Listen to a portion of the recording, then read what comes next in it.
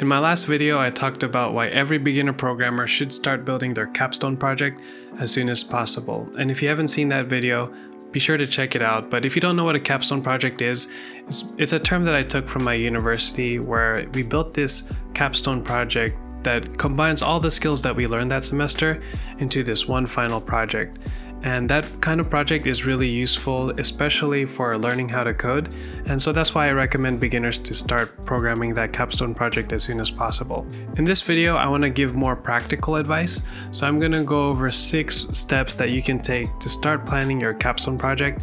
And then at the end of the video, I'm going to go over an overarching tip that you should keep in mind as you're going about this plan. So my name's Henrik and I'm here to help you learn the foundations of software development. So let's get started. But before we begin, I'd like to mention that I do have a free workshop for you. It's called my Capstone Project Workshop. And in that workshop, I go over 3 secrets to coding your own Capstone project in just 3 months. Now, why did I create this workshop? The most common goal that I get from people who apply to my one-on-one programming mentorship program is to, quote, be more proficient at creating projects. You and I both know that learning how to code is more than just memorizing code syntax. It's about applying your coding skills to real-world projects that make you feel confident and capable. A lot of new programmers tell me they struggle with turning what they've learned into something practical, and many feel overwhelmed trying to go beyond tutorials to build their own thing.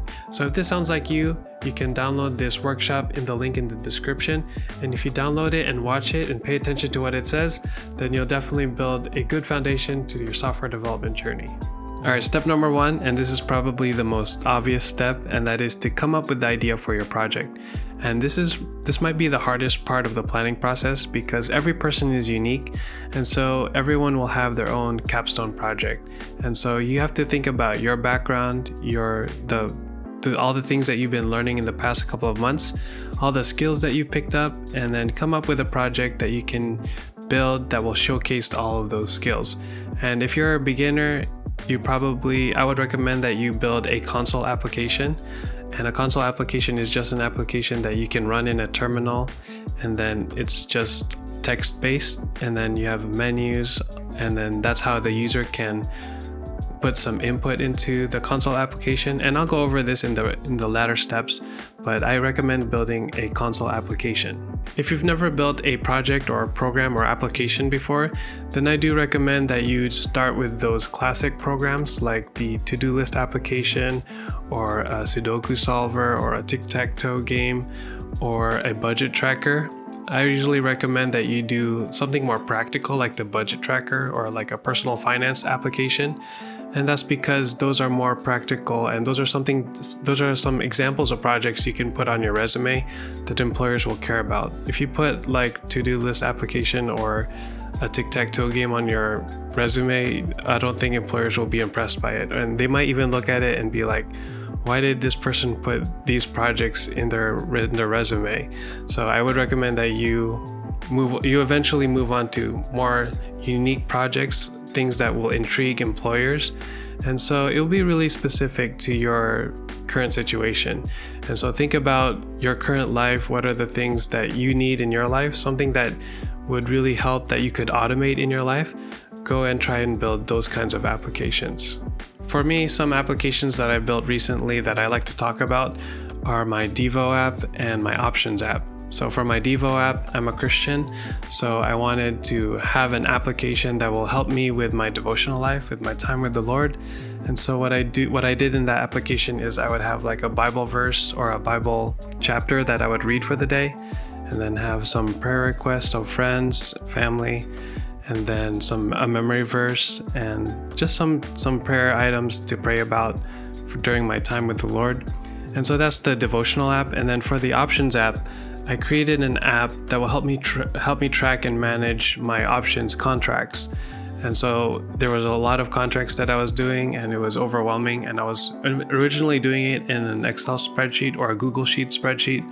But then I realized it would be nicer, it would be a lot cooler if I had an actual application that could help me manage those options contracts. And so you can see these kinds of projects are projects that are readily applicable or practical in my current life. And so it was really exciting for me to build them and build them over time. And I always looked forward to building and work on those projects. And this is something to highlight about your idea for your capstone project. You want it to be a project that you get excited about. So that's the first one, come up with the idea for your project. Now the second one is to decide which programming language you're going to use. And if you're a beginner, I recommend you just stick to one programming language. Obviously, if you have a more complex application or program, you can have multiple programming languages, but if you're a beginner, just stick to one programming language, and preferably you stick to the one that you've been coding in for the past couple of months, because you want to showcase your skills, right? You want to be able to put those skills into practice. I don't like it when beginners, they learn some programming language for a couple of months and then they build a new project, but they use a different language that they haven't coded in. That doesn't make sense, because you're gonna forget all of the things that you've learned in that programming language. So stick to that programming language that you've been working on and build a project with that programming language. Now, if there isn't a programming language that you can think of right now that you've been focusing on the past couple of months, or maybe you're in the beginning of your programming journey, then I recommend you either code this application or this project in either C or C#. And I say C# because C# is a very fundamental language. It's a very simple language. And if you learn C#, that's a very good introduction into software development. But I highly recommend that you learn or you program in C. And that's because C was my experience. C was the first programming language that I learned. And then I was able to pick up other programming languages because of that background I had in C. And C is a legendary programming language. It was a popular programming language for many, many years. And a lot of the higher level programming languages like C#, C++, Python, JavaScript, Java, all of these more popular programming languages, I guess, those have some sort of connection to C. They were inspired by C, and even Python, the interpreter, was programmed in C. And so a lot of these higher level programming languages, they had some influence from C. And so I think that's how I was able to pick up all these programming languages. When I went to my first job, I had to learn C++, and then they made me code in Python, and then Java, JavaScript, and then when I went to my second job, I learned C#. So I was able to pick up all these different programming languages because I had a good foundation in C.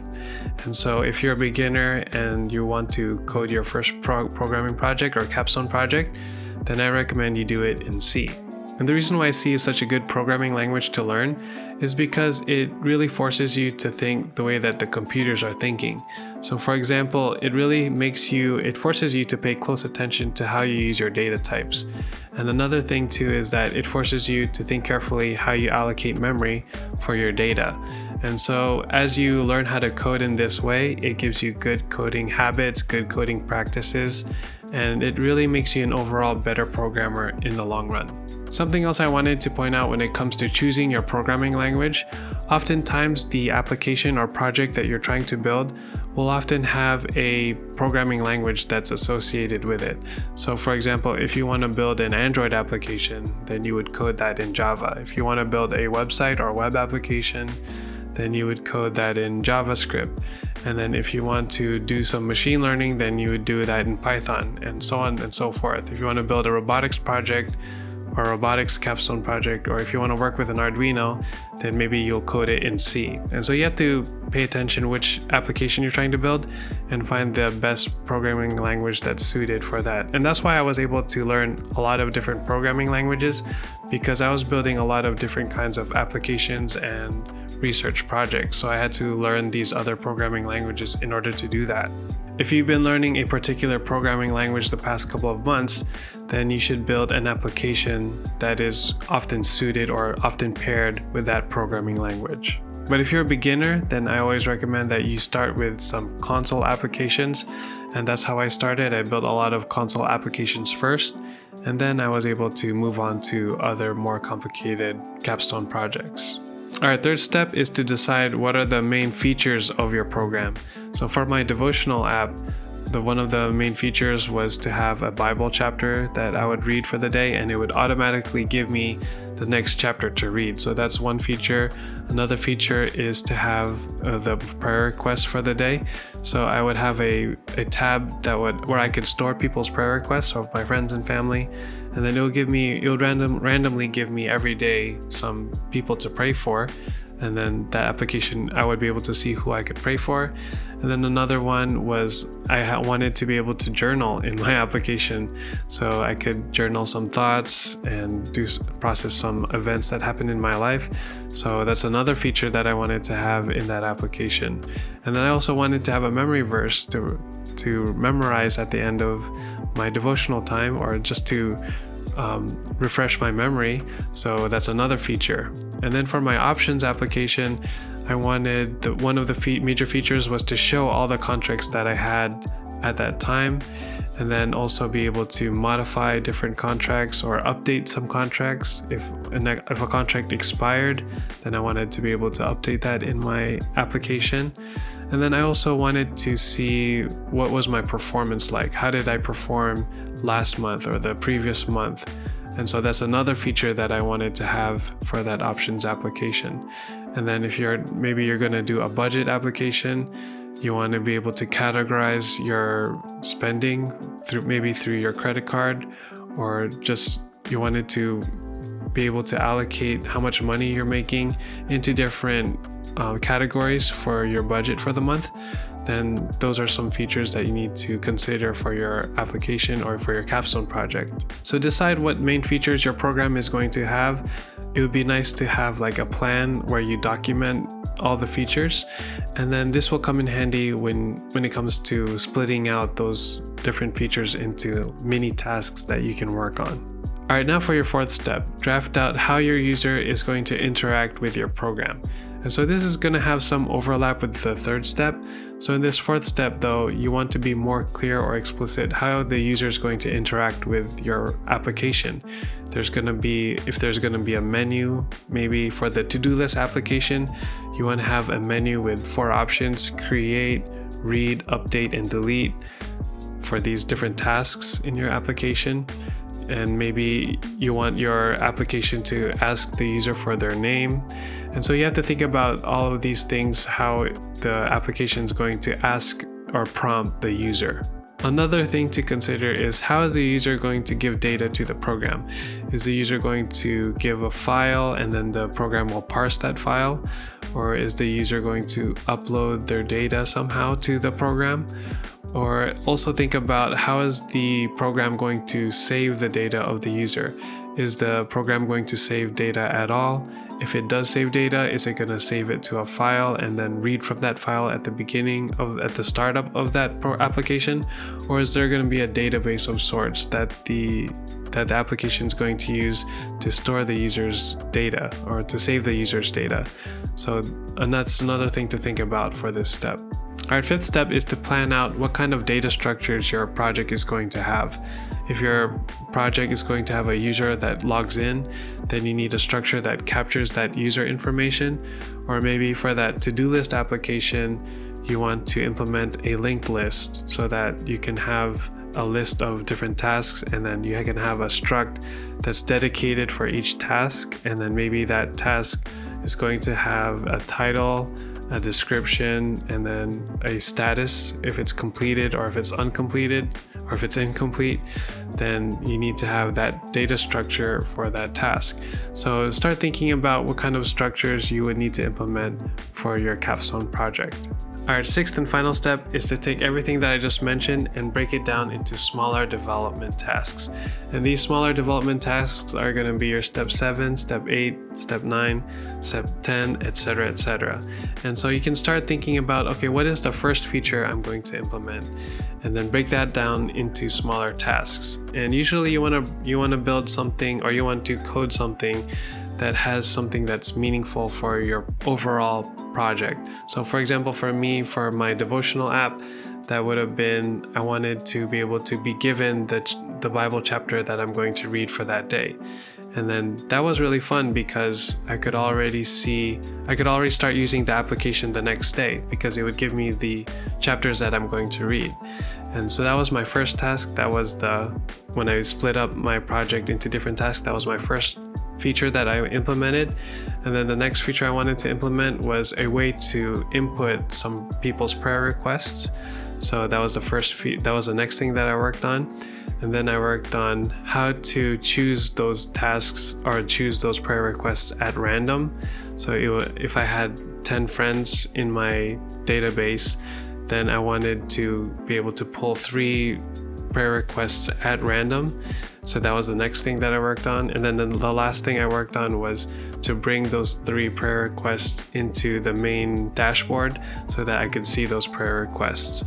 And then after I got that working, I could start praying for my friends every day. So I was reading and then praying for my friends and family every day. So I was already enjoying the application and I was getting excited on all the features I was adding to it. And then I added the memory verse feature, where it would give me a memory verse, one memory verse a day. Of course, I had to come up with a way to input the memory verses that I wanted to memorize. So that was another thing, that was another tab that I worked on. And so you can see, you just build your program incrementally. And so that's the main idea behind breaking down your development plan into smaller tasks. You want to work on your program incrementally and meaningfully so that you stay passionate and stay motivated at building and finishing your capstone project. And now, speaking of building incrementally, this is my overarching tip that I wanted to share with you, and that is to use Git. And so if you've never used Git, I recommend you start using it now. And Git is such a helpful tool for developers. Once you start learning how to use Git, you can't code without using Git at all, because Git is so helpful in terms of helping you have version control over your programs. And so Git, just learn how to use Git, create a GitHub account, and then whenever you make those incremental changes or those development tasks, once you make those incremental changes in your program, you commit them to your program so that you can save your progress. And then as you're constantly developing new features, if you break an old feature, you can always do a diff between your current version and that version and see what is the difference between when it was working before and now that it's broken. And then you can easily see which lines of code contributed to that feature breaking. And so I've made a lot of videos about Git if you want to learn about Git, so be sure to check those out. Alright, so those are the 6 steps that I recommend for coming up with the plan for your capstone project. The first one is to come up with the idea for your project. The second one is to decide which programming language you're going to use. The third one is to decide what are the main features that your program is going to have. Fourth is to draft out how the user is going to interact with your program. Fifth is to plan out the data structures you're going to use.